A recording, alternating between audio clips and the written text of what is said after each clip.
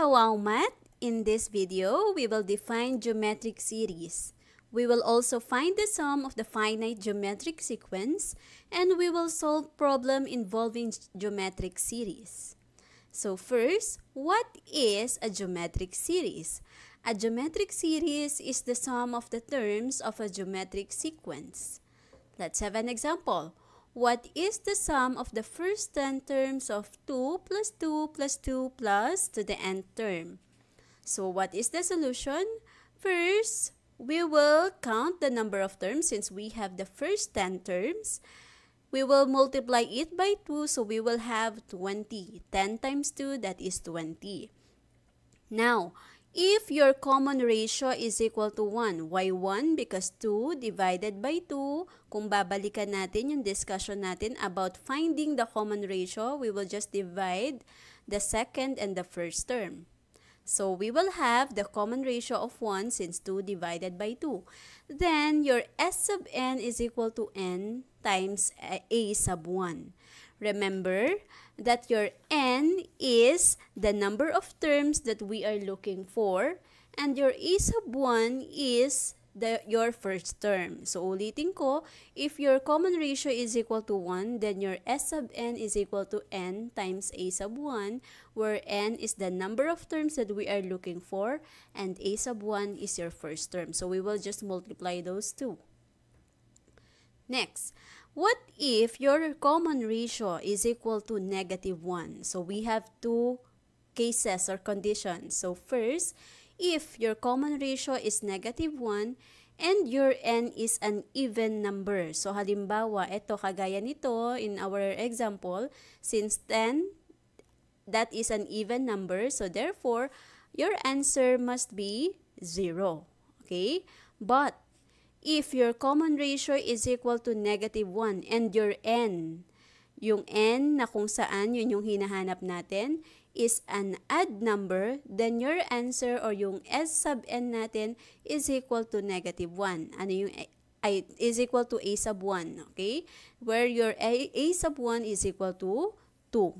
So, tatandaan, we have two cases if your common ratio is negative 1. First, tingnan natin kung ang hinahanap ba natin na terms ay even or odd. Kapag even siya, ang answer natin ay 0. Kapag odd, ang answer natin ay yung first term natin.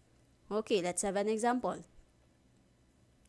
What is the sum of first 10 terms of 2 minus 2 plus 2 minus 2 plus? Okay, so paano siya kukunin? So, our R here is equal to negative 1. Okay? So, paano naging negative 1? Because we have negative 2 divided by 2. Therefore, our common ratio is negative 1. Now, what is our n? So, kung titingnan natin, our n here is 10. So, our n is an even number. So, ano nga ulit ang sabi ko kapag ang r ay negative 1 at ang n ay even number? The answer is 0.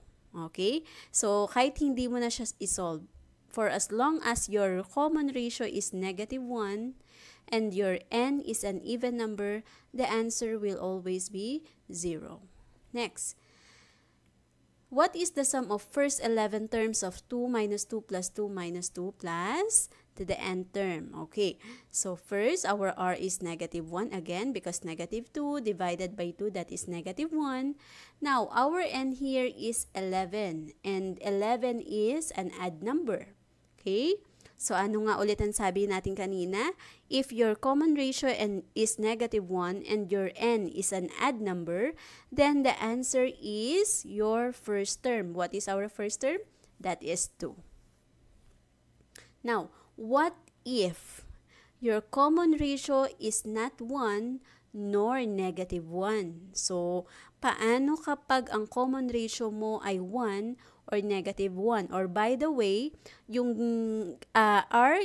if your r is equal to 1 or negative 1, yung previous slides natin, yun yung easiest way of solving finite geometric sequence if your common ratio is 1 or negative 1. So, yun yung pinakamadaling paraan. Yung kahit hindi ka na mag-solve, Basta yun lang ang titingnan mo kapag negative 1 or positive 1. Okay? Now, ang tanong, paano kapag ang common ratio natin is not 1 or negative 1? So, we will use this formula. Okay? So, we will use a sub 1 times r raised to n minus 1, where a sub 1 is your first term, your r is your common ratio, and your n is the number of terms that we are looking for. Okay? So, all over r, your common ratio, minus 1. So, ulitin ko, your a sub 1 is your first term, your r is your common ratio, raised to n is the number of terms that we are looking for, minus 1 all over r minus 1. Now, remember that your r should not be equal to 1. Why? Bakit? Bakit hindi pwedeng mag-equal sa 1 ang ating r common ratio? Because magiging 0 ang value natin sa denominator and your answer will become undefined. Okay? Let's have an example. What is the sum of the first 5 terms of 3, 6, 12, 24, 48, and 96? Okay, so hinahanap natin dito yung first 5 terms, sum of the first 5 terms. Okay, so what is the solution? So we will be looking for the a sub 1, your n, and your r. Okay, so our a sub 1 here is 3. Your common ratio is 2. Why? Because we have 6 divided by 3, that is 2. Now, what is our n? Ano ang hinahanap natin? So, our n is equal to 5 kasi ayun. Okay. Now, let us substitute the given values to the formula. So, we will have a sub 1, that is 3. Ito siya. And then our r, that is 2. So, raised to n is 5. Okay. So, that is raised to 5 minus 1 all over 2 minus 1. So, let us simplify. 2 raised to 5 is 32, minus 1, that is 31, times 3, that is 93, divided by 1. So, our S sub 5, or the sum of the first 5 terms, is 93. Okay, let's have a problem. A ball is tossed to a height of 4 meters, rebounds to 40% of its previous height. Find the distance the ball traveled when it strikes the ground for the 5th time. Alright, so let's have an illustration. So, dun sa unang paghagis ng bola at pagbalik nito, okay, ang sukat niya, ang itinaas niya at hanggang pagbalik ay 4 meters. So, 4 meters ito, pagtaas, and then nung pagbaba niya, another 4 meters, so we have 8 meters. Okay, now, dun sa pangalawang rebound, okay, ang sabi, bumaba daw siya ng 40% kumpara dun sa previous height niya, dun sa unang taas nung height ng bola. So, ngayon, ang gagawin natin, itong 4, ita-times natin ngayon sa 0.4. Bakit? 0.4. This is equivalent to 40%. Pag kinonvert natin itong 40% sa decimal, that is 0.4. So, we will have now 1.6. So, ibig sabihin, yung pag-rebound niya, okay, 1.6, tapos bumaba siya, another 1.6, that is 3.2 meters. Okay? Now, from this, bumaba ulit siya ng 40%. So, 1.6 times 0.4, that is 0.64.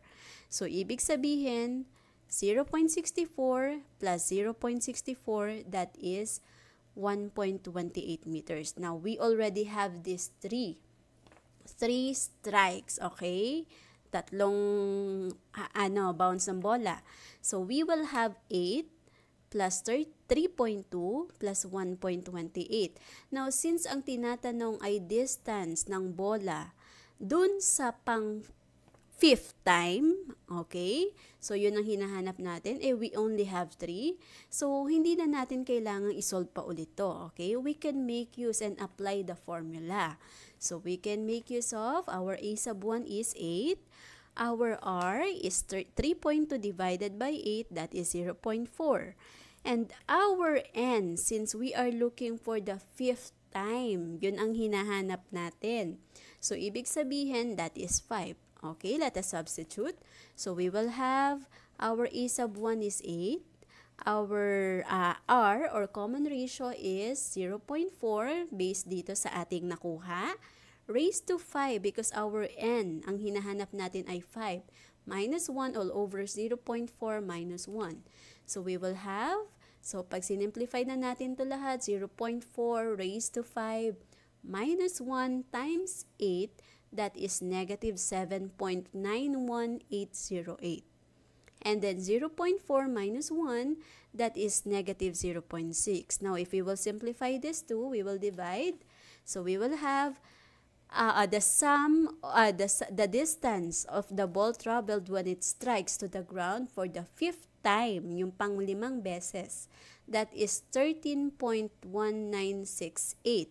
And that is 13.20 meters. So, the ball has traveled about 13.20 meters by the fifth time, since ito yung tinatanong natin, when it hits the ground. Thank you for watching this video. I hope you learned something. Don't forget to like, subscribe, and hit the notification bell para updated kayo for more video tutorials. This is your guide in learning your math lessons, your Wow Math channel.